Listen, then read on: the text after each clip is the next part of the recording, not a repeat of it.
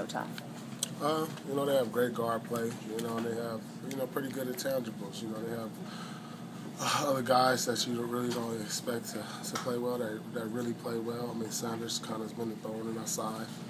Mabuto, he's played well in the last 2 games. And, when you focus so much on the 2 guards, that's what happens. Other guys like that step up and kill you. Is it a little different for you from Wednesday? Wednesday you had it just going. Tonight you pretty much had to get it going because the guys' shots weren't falling and other guys. Well, I mean, different.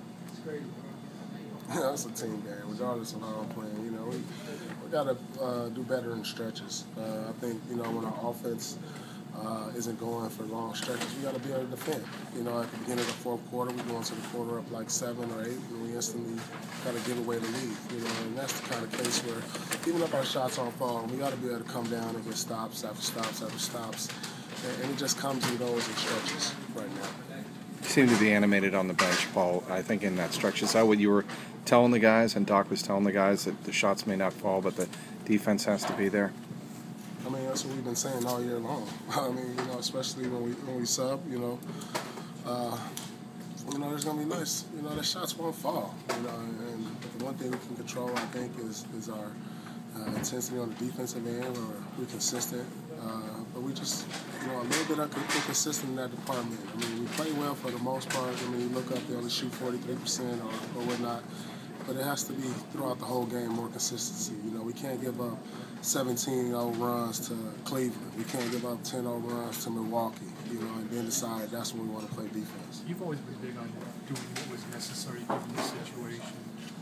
Was that kind of the case tonight? I don't know. I think right now it's this point in the season where I'm in a good groove right now.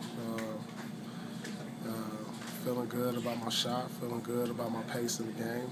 I'm just trying to do what I can to help this ball club win. So you guys have been Doc's been trying to run you off more pickdowns and things like that. The last couple, has it just been more of a free flow for you, or? I don't know. I'm playing off other guys.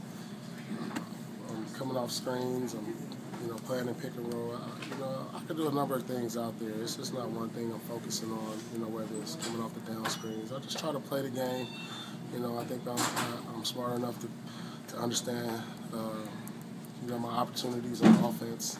I don't come into the game saying, if I can get these off the down screens or the pick and rolls. I just play within the flow of the game, regardless of what it is, whether it's isolation, post up, guys making plays for me, where I'm open, knocking down shots. I think it's, always kind of been that way for me. I never know, how I'm going to score night in, night out.